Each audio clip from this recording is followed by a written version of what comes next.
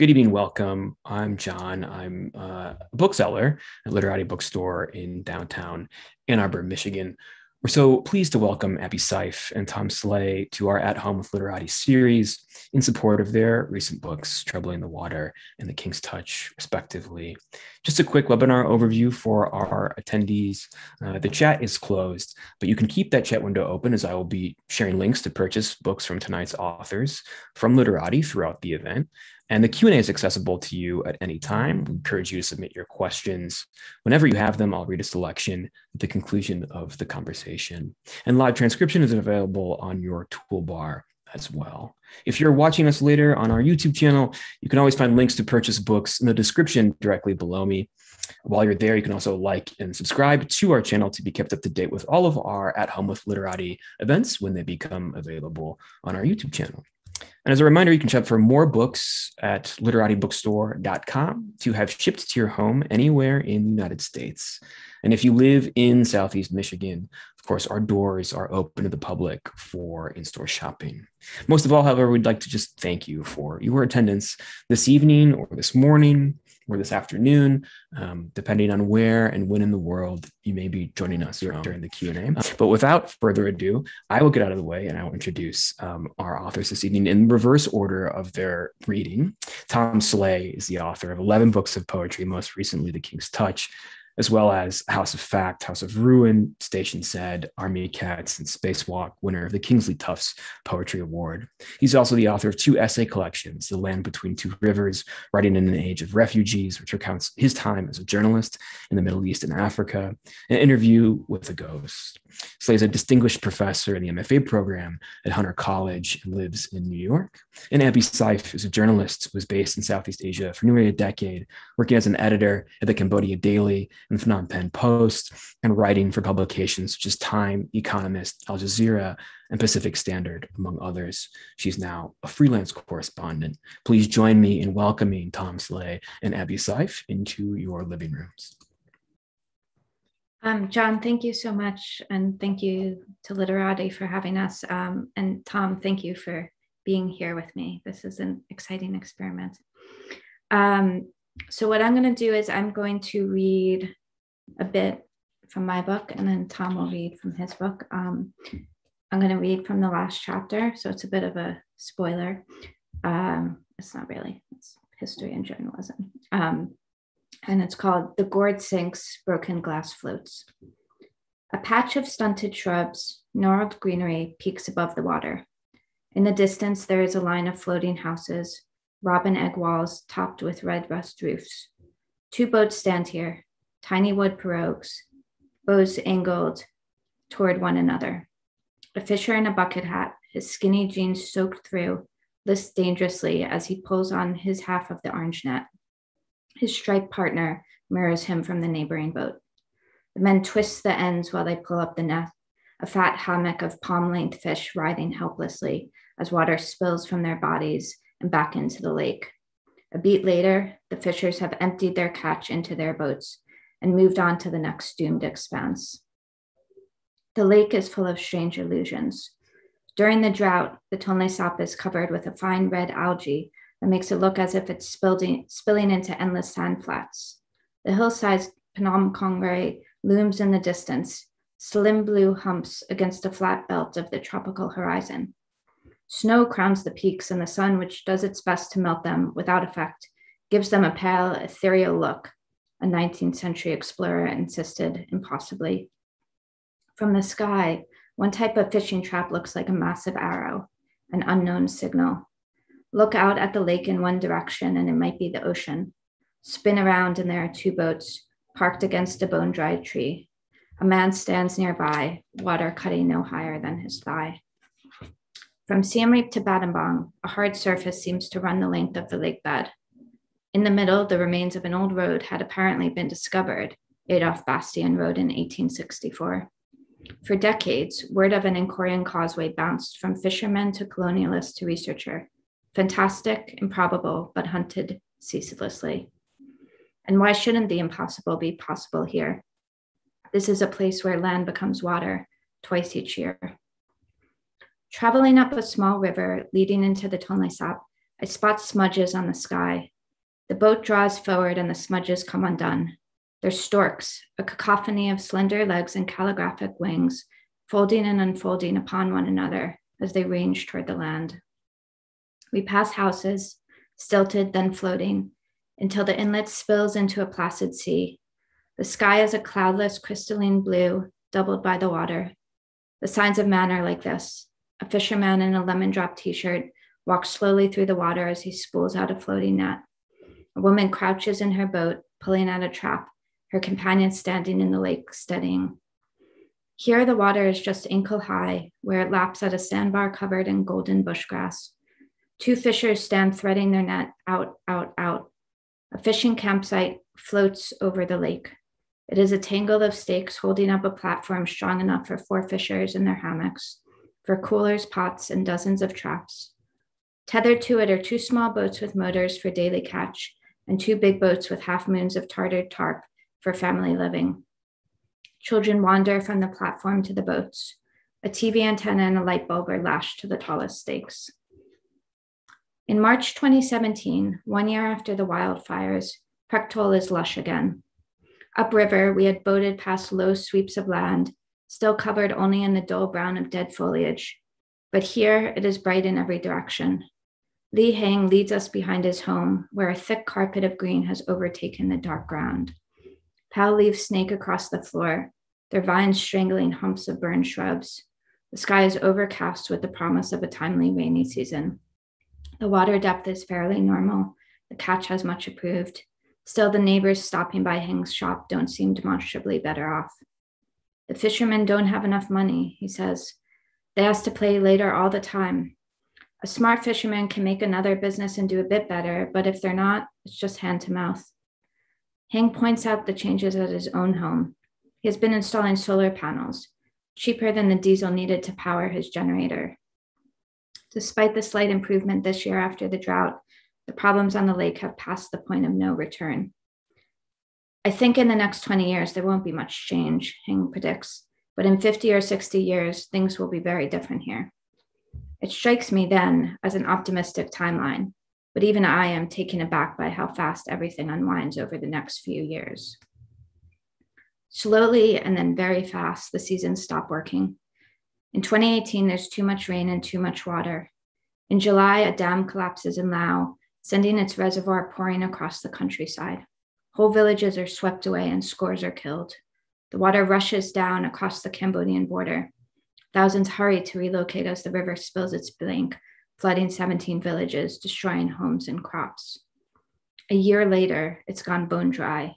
A drought sweeps the region. In 2019, almost 1 year to the day after the dam's collapse, the level of the Mekong dips to a record low. An entire dam reservoir in Thailand dries up, revealing the remains of a temple drowned decades earlier. In Laos, less than half the land can be planted on. The Mekong slows to a drip, and so there's no fresh water to push out the salt, spilling into Vietnam's delta, destroying crops by the ton. Once again, fishers say the same thing. We've never seen it like this. We have never experienced water level so low. Every year, it seems there's a new awful superlative to place on the lake. In 2016, recovery mechanisms have failed completely. In 2017, the fishing came back after the drought year. Debts could be repaid, stocks replenished. In 2020, a fisher might spend an entire day pulling nets and coming up with this: a few eels, 2 snakes. The desperation is growing palpable. Set at the end of rainy season, the water festival is a glorious affair. Each November, as water begins flooding out again from the Tonle Sap, 1 million Cambodians pack into minivans and buses and head for the capital. This water festival, in some iteration or another, is perhaps 800 years old. What began as a commemoration of Jayavarman VII's crushing naval defeat of the Chams morphed over time into a Thanksgiving of sorts, a celebration of the river's reversal, the fertile pulse. The nights are for partying, the days are for racing. Spectators throng the riverfront to watch long dragon boats manned by dozens.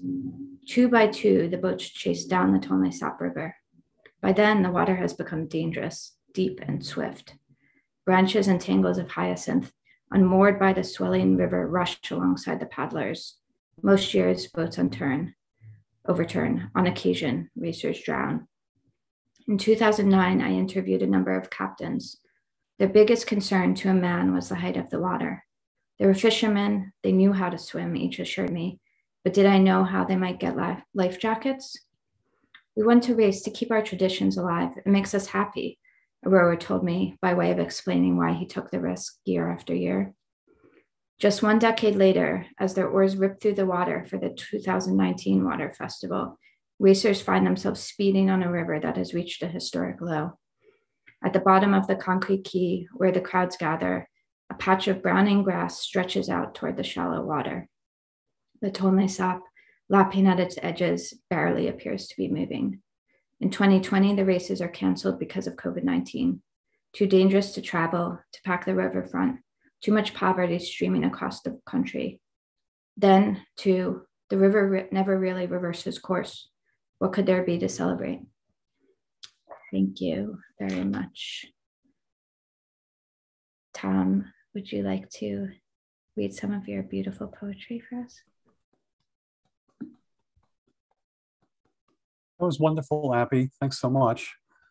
And I just want to thank John and Literati Bookstore and particularly Abby for doing this, and to everybody who's here tonight. I thought what I'd do is just pick up in a way where Abby left off, because one of the things that I've been writing about over the years is the refugee situation in both East Africa and in the Middle East. And so there are a lot of interesting overlaps between what's going on in Cambodia now, and I think in a place, say, like Somalia, where the climate is rapidly changing and creating incredibly difficult circumstances for anybody who happens to live there. But the first poem I'm going to read has to do with a different kind of population. It's basically one of the things that people may or may not know. Because I've done so much journalism, I remember back in 2007 was the first time I ever did any of this kind of thing. And I was asked to write about both Palestinian refugees in Syria and in Lebanon. And so this poem is in two parts. It takes a hard right turn in the middle, in the second part. And one thing that people may not know is that in 1948, when the Palestinians were expelled in the war, many of them took the deeds to their houses with them. The poem is called "In Which a Spider Weaves a Web on My Computer Screen." 1. What is that shadow that weaves itself so fine across the edge of my computer screen? There it is, a pinprick of a spider weaving a web I'm looking through, as if it were a veil of second sight that, as I type these words behind the veil, the screen light shines right through. It weaves the sun into its web and turns the screen into a mirror, shooting back my own eyes, looking at the spider and wondering what the spider knows of me. Hello, pal, I want to say, but that feels unctuous, overly familiar for what I know I'm going to do. The web sways and ripples each time I breathe, getting ready to rip it away. There's a lot of casual brutality to reconcile. The spider clings to its web's outer rim, plucks with a slender leg a near invisible guy wire each time I type a word, and the silk trembles. Okay, 2. He said that being a refugee was like living like a spider in the bottom of a well. He held this quiet dignity close to him. The others in the room stopped talking. I won't repeat exactly what he said, since it's his to tell. But it had to do with how his mother died, how his home was destroyed. The words you use to talk about such things, the second they're uttered, sound suspect.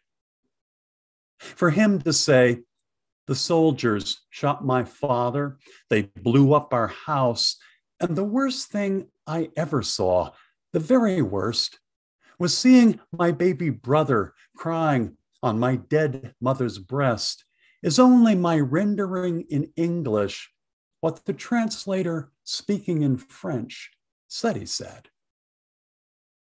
Raveled in words, as a spider is raveled in its silk, I think I should know what to want to say, but to want to say is not what the man in his use of a figure of a spider drifting suspended, tethered to a lifeline, spinning out impossibly fine, intends when he says, the deeds to my house are stained with blood, and then shows you the stains, 3 long stains, dried brown and fading above the signature line.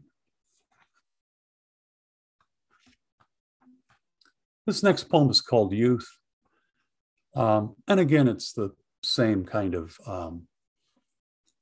material that all 3 poems that I'm going to read tonight come out of. And in this one, the speaker of the poem is a journalist who has been assigned to, write about how soldiers, cope with the stress of battle, but he can't wrap his head around the assignment because in the military compound where he's staying, there are 2 little boys who are down in the yard who keep playing. And even when the mortar rounds, come in daily around tea time, they just are so used to it, they keep on playing. Youth. Smelling of sweet rosin, the Aleppo pines' shadows grow taller by the hour.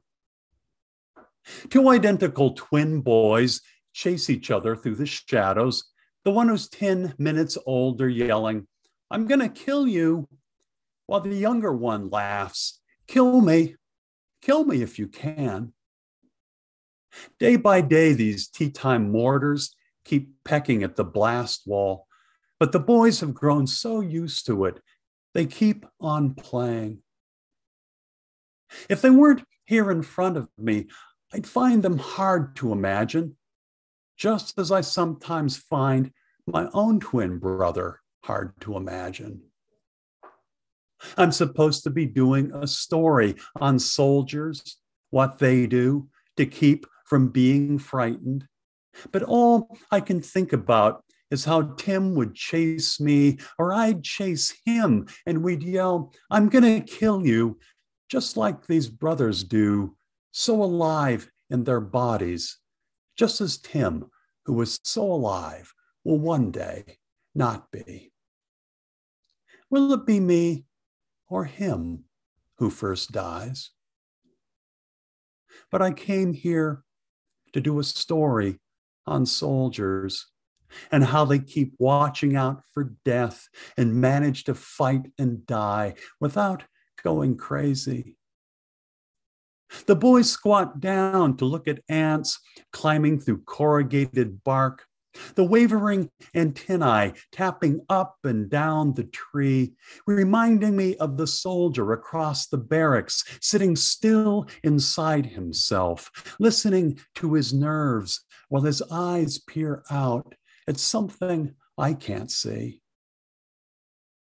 When Achilles' immortal mother came to her grieving son, knowing he would soon die, and gave him his armor and kept the worms from the wounds of his dead friend Patroclus, she, a goddess, knew she wouldn't be allowed to keep those same worms from her son's body.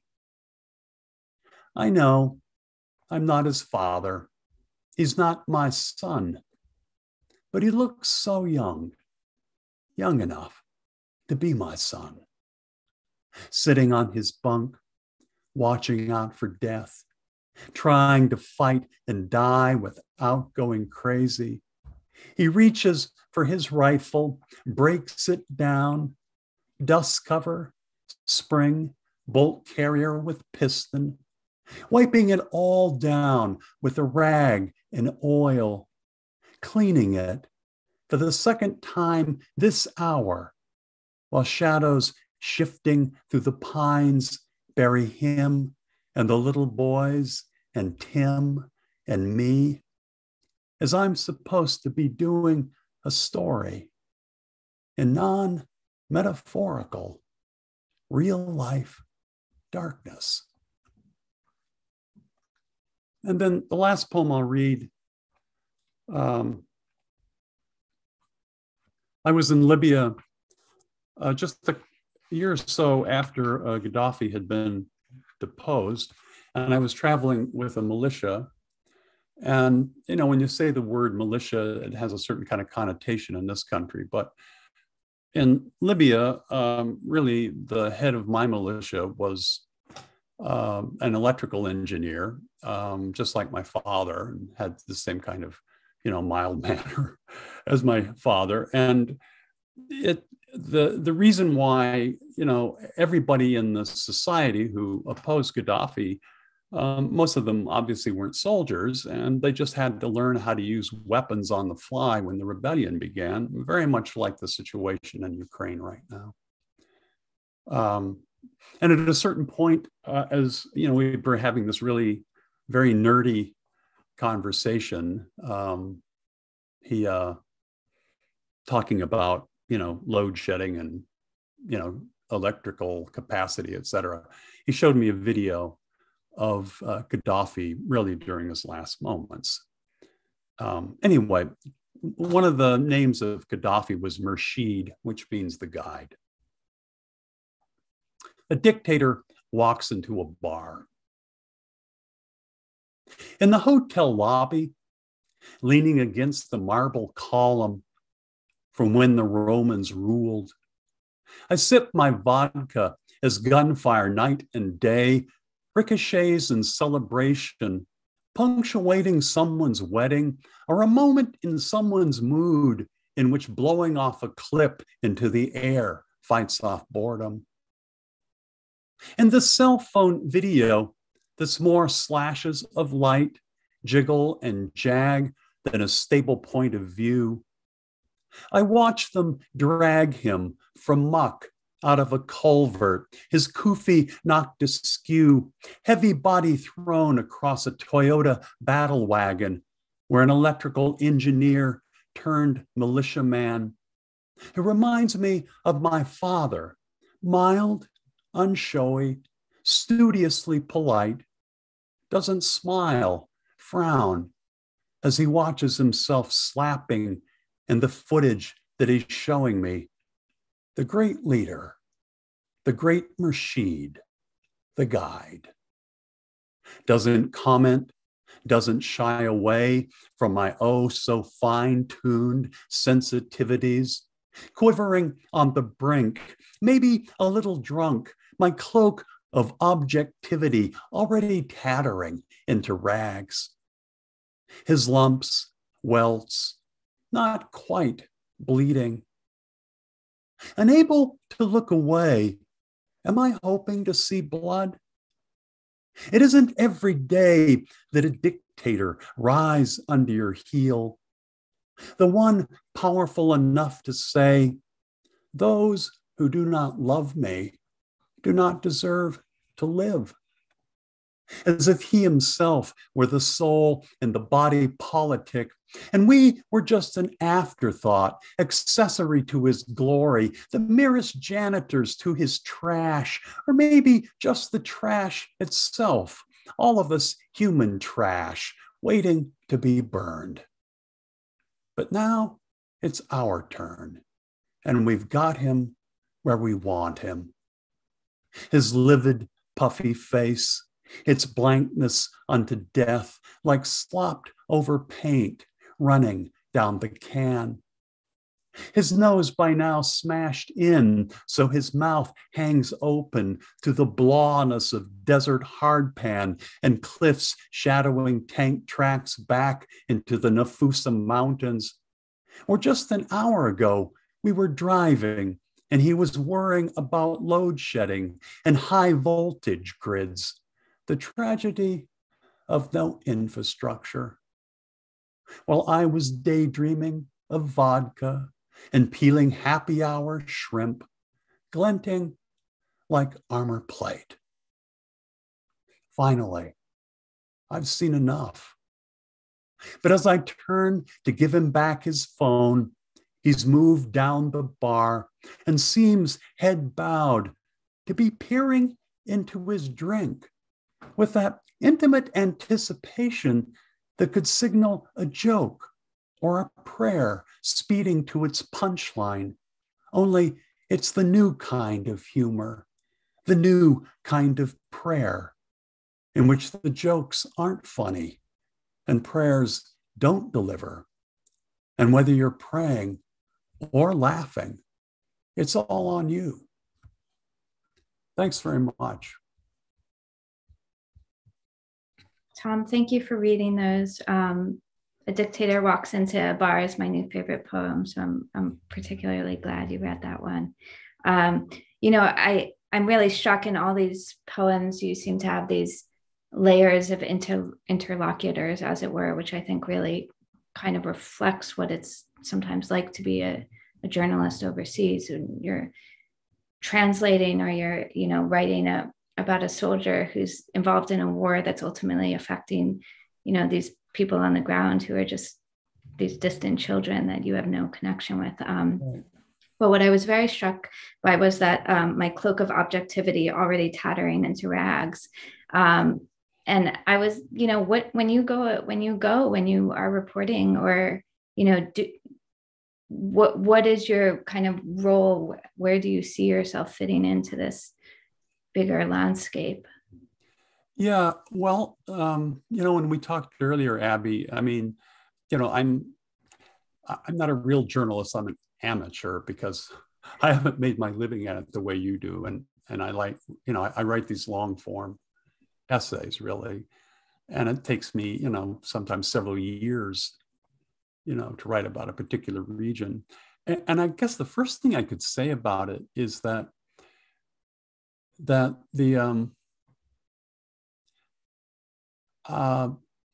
when I first started to do this, and I'm very curious to know how you came to, figure out what it was you were supposed to do.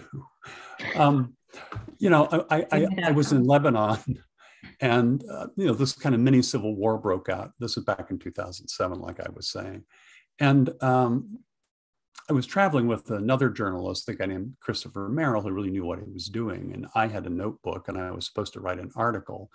But, I didn't really have anything to write about because I've been a poet my whole writing life. And I'd never, ever experienced anything, remotely like the kind of violence that was going on.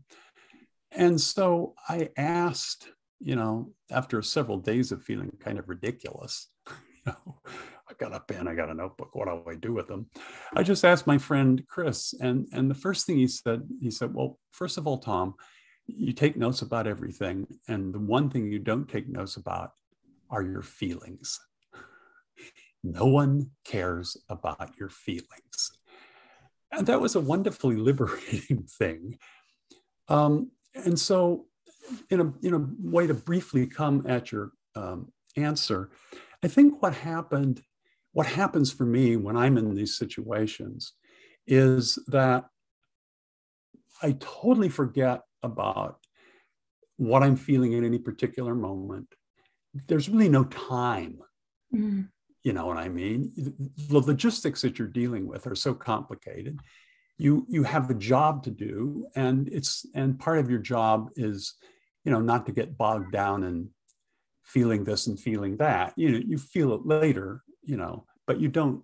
But at the moment, I'm just so involved in trying to record as carefully as I can, having the situation imprint as deeply as it can on my nervous system, so that I have the details, the texture of the experience, because as an outsider, I don't have the intimate knowledge, the historical background. And often, given the kinds of work that I do, I'm either in a war zone or in a place where there will be a war, has been a war, and always in these situations, at least certainly in East Africa, and in the Middle East to a certain extent, in Libya, say, it's an intimate history of killing, and I don't know what that history is, and so rather than pretend that I do, I try to build into the piece my limitations. And I don't shy away from that. And so in that line that, you hit on, my cloak of objectivity, I often find that when I'm interviewing somebody or talking to somebody or just trying to take in exactly, the details of a situation, that is the most effective way that I can present what I know. And that is something that I noticed in your work, is that it is beautifully textured.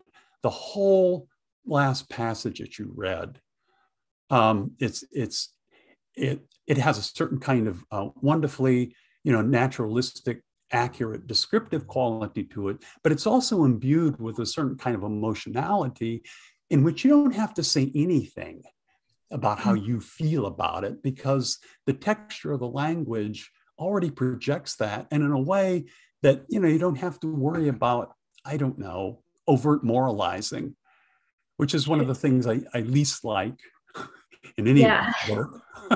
So I'd just be curious to know how you respond to that. No, I think that's a great way. And I really like that you put sort of an emphasis on the limits of, what did you write down? Like acknowledging your own limitations, because you're obviously doing a really different type of journalism here that perhaps allows for that more. But, I think many of us kind of get into trouble when we don't do that. This idea that this journalist is the be all end all with knowledge, or that your objectivity, can't come in there. We're sort of, I think in American journalists in particular, this is something that has become a bigger conversation in the Trump era, because, what does it mean to be objective in the face of fascism, say? And so, I mean, this obviously the book I wrote is a bit different. For me, I had certain limitations, which were very logistical limitations, which were, I was working off a body of reporting that was a few years old. I thought I would be able to go back to Cambodia, and I wasn't because of COVID. And so that ended up kind of narrowing the scope. And I was really, scraping the marrow with these 4-year-old notebooks. And I'm curious to know because I know you sometimes write about things you've seen a decade ago. And I said, what can I do to make this richer and to make this feel more? And for me, fortunately, it's not down to my notes, it's down to photographs. So I was traveling with a fantastic photographer, Nick Axelrod. And I also had a lot of my own photos and little videos. I wonder if you do this when iPhones make it very easy, and you can always, whenever I go around, because I have a terrible memory, I try to, when I'm on reporting trips, I try to make little videos, and I spend a lot of time using those to describe what I see, but also to jog my memory. Mhm. And I found that to be a helpful tool. Maybe, I don't know, maybe you would think that's cheating because it Oh, strikes no, me as not. you're a very good note taker. I mean, no, not. I mean, I don't have any views on the matter. I mean, my way of doing it is, you see, the thing I really love though about what you do, you know, there are a lot of people who take photographs and jog their memories with video, but then it sounds like somebody's describing a photograph. Yeah. And the thing that's interesting about what you're doing is you're actually engaging with the memory and you're transforming the photograph so that it really does have this kind of very powerful subjective feeling and spontaneous feeling. You know, like the perceptions are spontaneous in the moment. It doesn't matter what the verb tense is. Sure. It's the intensity of the perception that is really so beautiful in the work. And that's one of the things that I, as soon as I started reading the book, I thought, oh, I'm going to like this. Well, thanks. Because there's not somebody who's going to be, boring the pants off me with I'm glad to hear how I'm supposed to feel about this, that, and the other thing. There's not going to be this kind of stern moralizing figure at the center. And I mean, it's more by kind of juxtaposing this situation against this situation, against this situation, against this situation, that I find at any way that I can make a much more comprehensive statement, without having, to commit myself to, the banalities of punditry. Well, I'm really curious when you go on these trips. Mm-hmm. Let's say you've taken a trip with the aim of writing a long form essay. Yeah. At what point are you thinking, I want to peel this off into a poem? Are you doing that while you're going around? Is that coming much later? Never. No, when I'm on a trip, I don't have any thoughts other than getting the details down. Mm-hmm. And I typically have not used photographs. I have an extremely good memory for visual information. It's probably because, when I was a kid, my mother and father ran a drive-in movie theater. And every night I went to the movies because we didn't have money for babysitting. And so my bedtime story was huge faces on a screen. And I know that that really kind of informed my whole, my visual sense. And I also have a really, really good memory for speech, and also because I don't use that, but I immensely admire people who, it doesn't matter to me how you do it. It's just the fact is, I thought, wow, Abby has the best goddamned, visual memory. And but it is a different thing, I can tell when somebody's describing a photograph and when somebody is actually, giving me the texture of a moment such that the language itself is embodying it as opposed to commenting on it or kind of gesturing at it. Well, you have to experience these things first person. You have to see it. It's not enough to, stand on your balcony in the Capitol. And I'm sure, I wonder if you, like you said, you had these journalists kind of leading you around or giving you a hand, again, like what, I don't know. I'm curious how you got into this in the first place, in fact. Well, it was simple. I mean, I just got asked by this mom and pop, organization called Transculture Arab Unity Foundation, which sounds like a really big deal, but it was just this guy and his wife, a Syrian translator of Mahmoud Darwish, and his wife, Amir Al-Hussein, who's a Lebanese poet. And they decided that they wanted to take, some American writers, poets, over to Lebanon and Syria to meet Palestinians face to face. Not in the usual, handler, et cetera, situation. And when we got there, this kind of mini civil war broke out. And so I I'd already been asked to write about it, and when I was going over there, honestly, Abby, I was thinking, what am I going to write about? My summer vacation in Lebanon? I mean, I had no idea what I was supposed to do. But the ferocity of what happened there, Mhm. The fact that people were dying, the fact, and it was so different than, say, what happens in the United States when a bomb goes off. For example, one of the things that happened just after I got there, there was a huge explosion down in a part of Lebanon called Ashrafia, which is a very kind of fashionable shopping district. And I was taking notes on everything. I mean, literally everything. I would see something on the television and I didn't think, well, but like, for example, a TV ad in Lebanon, which I watched, was of a guy in a leather jacket, very Tony in a Mercedes. Mm-hmm.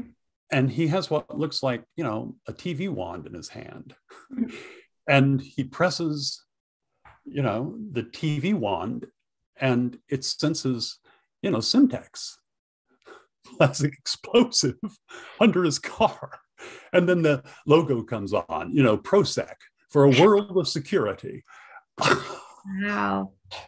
And it's that kind of odd, weirdly humorous, obviously absurd detail that just imprints itself on me. And oh, there's your cat. Okay. Anyway, but it's that kind of thing that imprints itself on my mind deeply. And so, in terms of the shopping, so this shopping district, so there was a big car bomb, and this car was just blackened.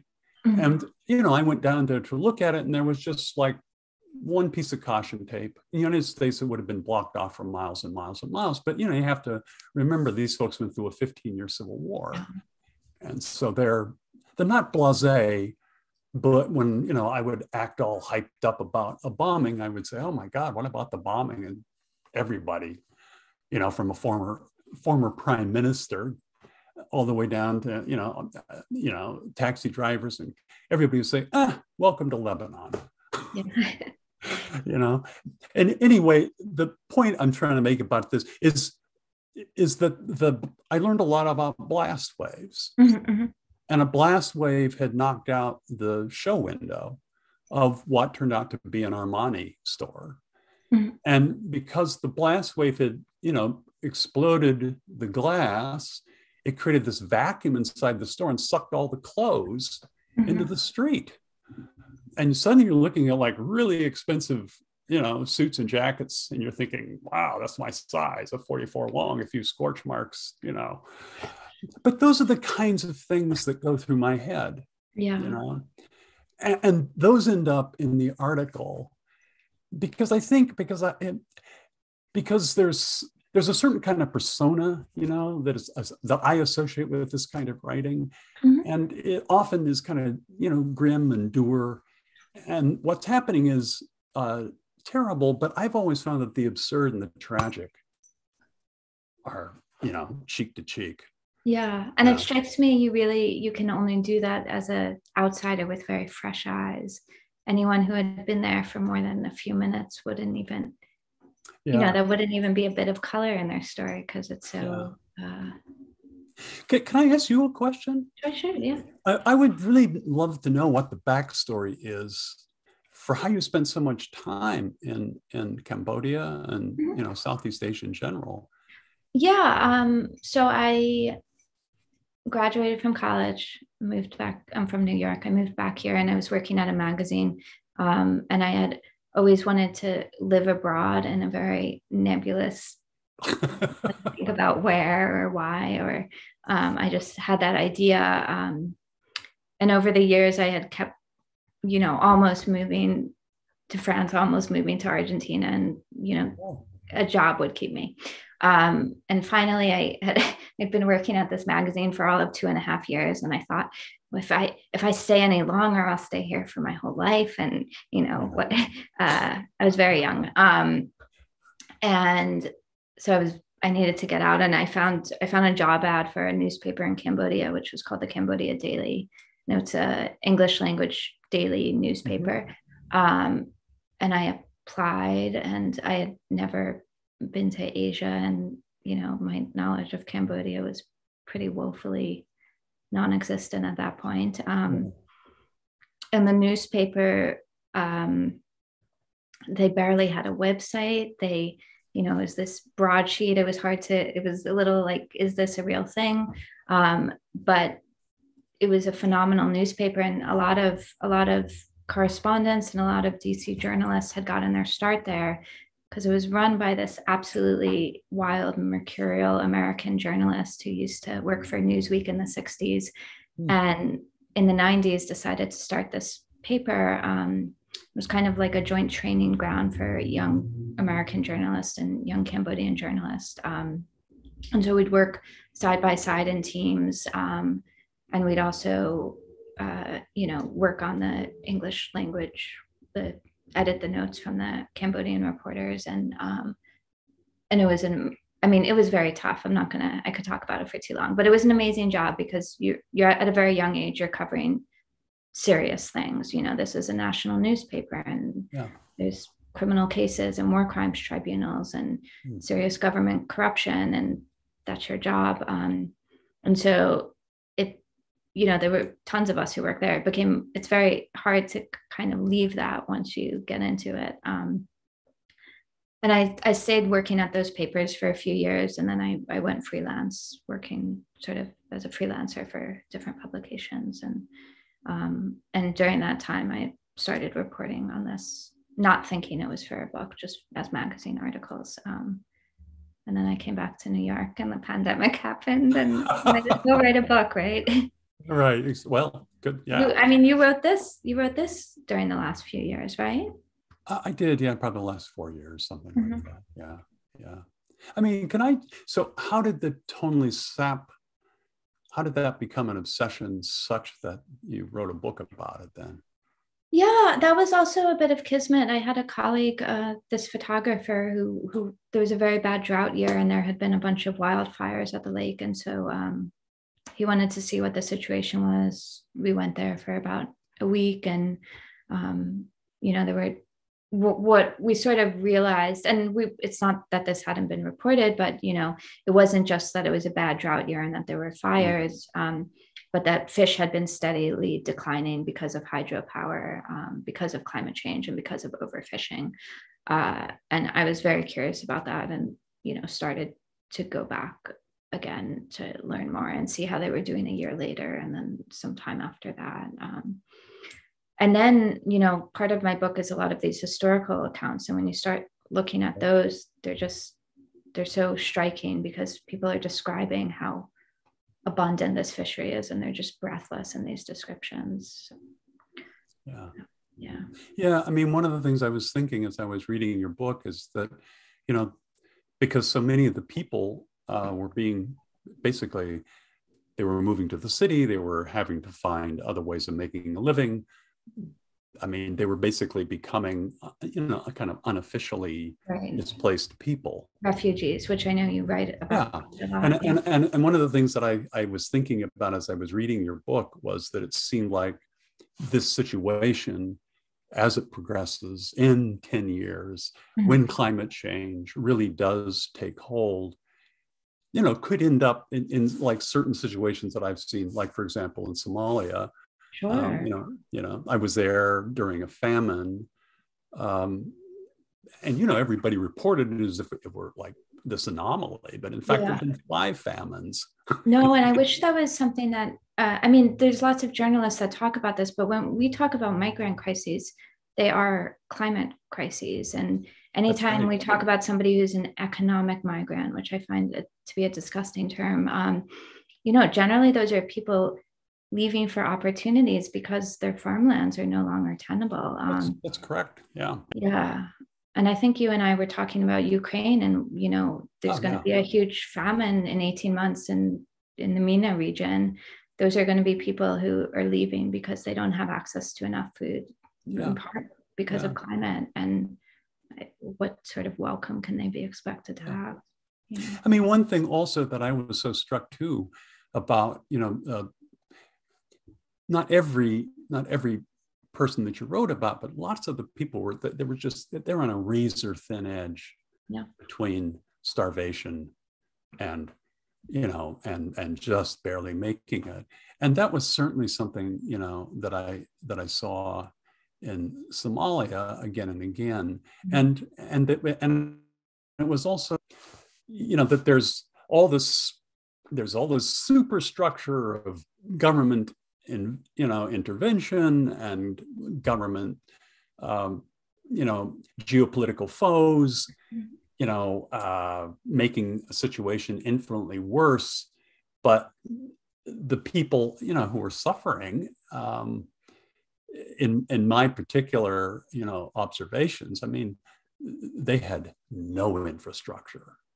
There was nothing to protect them from the worst effects of what was going to happen to them in terms of climate change.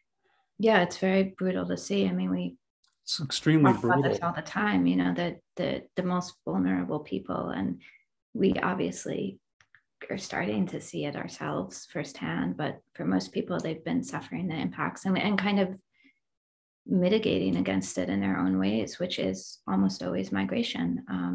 It just strikes me that should we go to the Q&A? Because I do see some people. Oh dear, we really have gone away. I'm really enjoying talking to you, but I don't sure, let's go to the Q&A. I'm sorry. No, I'm tempted to lost track of time there. I'm tempted to let you keep going simply because you have quite, I guess, not unexpectedly answered or anticipated a lot of the questions that have been asked. So I think we have time in our hour for one more, though. And so forgive me if I didn't get to your question. I believe Tom and Abby touched on many of the questions you asked, and I thank you all for submitting your questions. But I'll go to a question from Laura, who asks, where do the two genres, poetry, journalism, or journalistic historical writing, I suppose, docupoetry, where do you see the two genres meet for each of you? Abby, why don't you? I mean, for me, I think this will be more interesting to have Tom answer it. For me, I've written very much a journalistic book, so it's reportage, and then I've gone and done a little, let's say, archival research to bring in some more voices, but it's not, I'm not jumping genre the way Tom is. So I'm glad somebody asked this. Abby, I thought you said you were writing fiction. I'd be curious to know. Oh, I am writing a bit of fiction. I am writing fiction now. I'm in an MFA program. In that, I do a bit. I have a piece, for instance, where I've used court transcripts as quotes for a character, and that's fun. It's fun the way you can kind of play with. I'm sure you find this with your poetry, just make things fit a little bit in a way that they don't in real life. Yeah. And Abby, I sorry, just to interject, to this question though, I was struck by in your reading, how much of your work is focused on inscribing experience, in this way, and you do it in this way that it comes across very clearly in your reading that there's I don't know, I think so much of the work of poetry is trying to reach this sort of ineffable area, and obviously there's sort of like a more kind of straightforward teleology to like journalistic writing, which is just sort of report things, like to just sort of share some part of reality with the world. But I guess I don't want to try to be too esoteric, but I'm curious about how craft comes into it for you. Essentially, like there's clearly there is a sort of an evocativeness to the way you write that you're receiving as you're listening to it, the experiences of these of people talking about what happened in the lake has incredibly terrible downstream effects on their livelihood. But at the same time, the way in which you are writing it or composing it also makes me think beyond that in a way that reminds me of what's happening with poetry, where maybe I'm receiving the direct effect of an experience, but the experience is making me think something beyond that. So I wonder for you if there's something that's beyond what you are reporting out, there is this extra layer of making sure that something else is received through the process of writing, if that makes sense.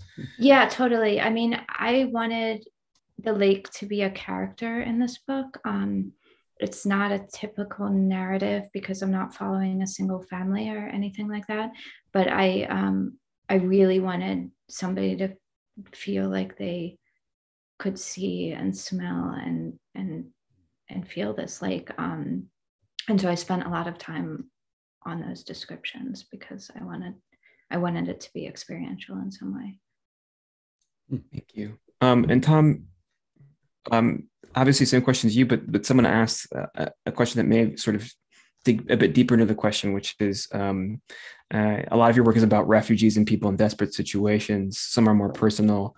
How does that work in terms of your practice? How do you choose which to focus on when? You mean poems or prose? Yeah, well, it's kind of a pretty shallow answer, but somebody asked me, right?